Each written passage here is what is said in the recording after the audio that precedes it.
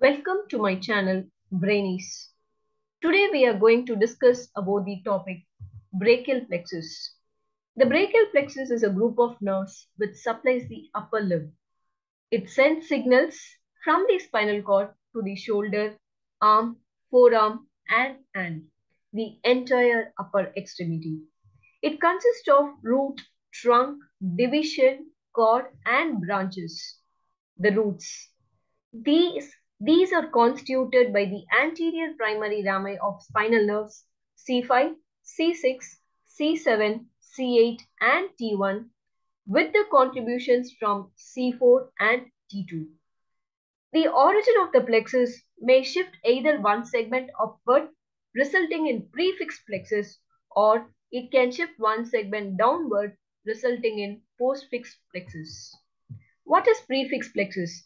The contribution by C4 will be larger and that from T2 will be absent. In postfix plexus, the contribution by T1 will be large, T2 will also be present, C4 will be absent and C5 will be reduced in size comparatively. So this is a picture depicting the entire brachial plexus. I'll come back to this picture a little later. Meanwhile, I'll show you a little flow chart to study in an easier way. So this is a flowchart depicting the brachial plexus. So these are the roots C5, C6, C7, C8 and T1. The C5 and C6 together joins to form the upper trunk. C7 alone forms the middle trunk and C8 and T1 together forms the lower trunk. The trunk once again divides into two divisions. Each of the trunk divides into anterior division and posterior division. That is, the other way we say it as ventral and dorsal division. So the anterior division of the upper trunk and the anterior division of the middle trunk together joins to form the cord, which is so-called lateral cord. And the anterior division of the lower trunk alone forms the medial cord. The remnants, the posterior division of all the three trunks together forms the posterior cord. So once again, these cords divides into branches. As I said earlier, you have the roots C5, C6, C7, C8, T1, the trunk, upper trunk, middle trunk and lower trunk, the division, anterior, posterior division of each of the trunk. Then comes the cord, lateral cord, medial cord and posterior cord and then continues as branches. I'll show the branches in the other diagram. So this is the picture. So these are the roots C5, C6, C7, C8, T1. So as I said, C5 and C6 together forms upper trunk.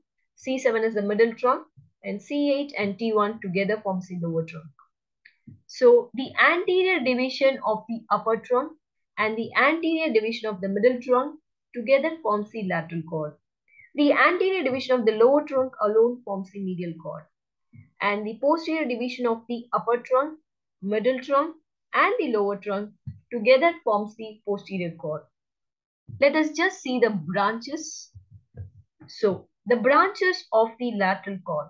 It has got three branches. That is, you could see it in this diagram. This lateral cord has got three branches.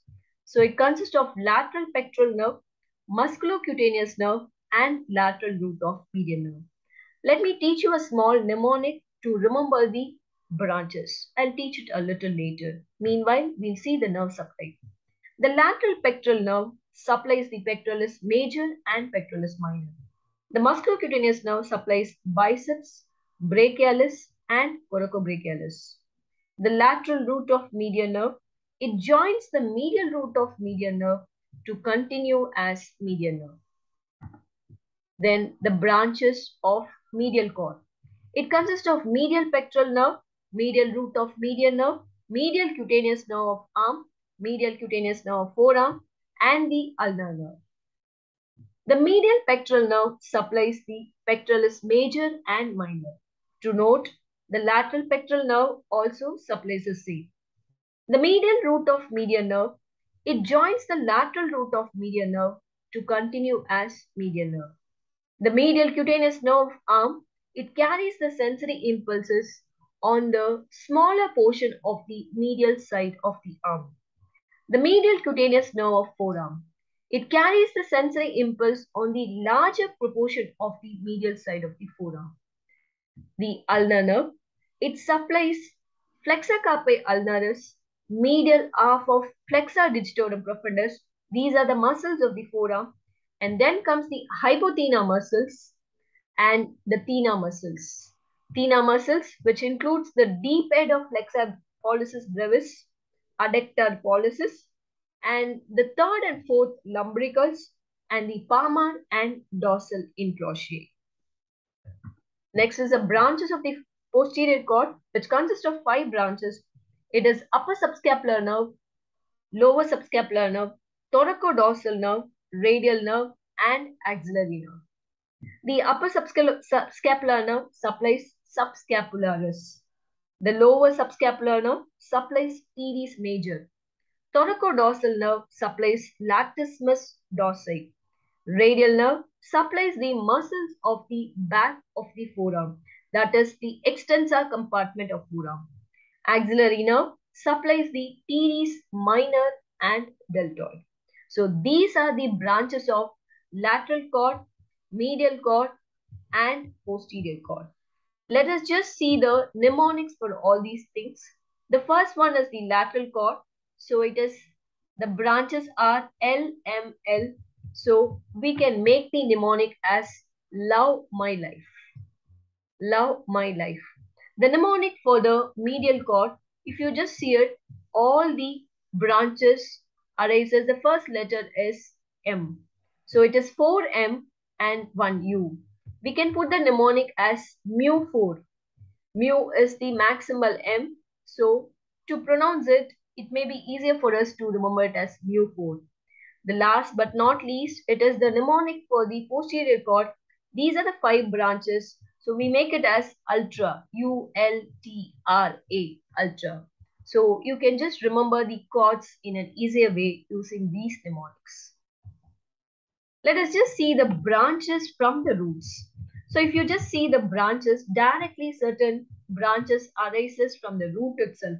As such, if you just see it, the branches arises, one branch arises directly from C5 and the other branch arises from C5, C6 and C7. So the branch arising from C5 is dorsal scapular nerve or nerve to rhomboids, which arises from C5. And the next is the root, the branch arising from the root of C5, C6, C7 is long thoracic nerve of Bell, or it is also known as nerve to serratus anterior. These two branches arises directly from the roots. The next is the branches from the trunk. That is, we have the upper trunk, middle trunk and lower trunk. Out of this, 2 branches arises directly from the upper trunk at this junction. The branches are, it is suprascapular nerve and nerve to subclavius. The suprascapular nerve supplies the supraspinatus and infraspinatus. The nerve to subclavius supplies the subclavius. That's it with the brachial plexus. You can remember it in a very easier way using this video. Thank you for watching. Kindly support by subscribing and share. Thank you so much.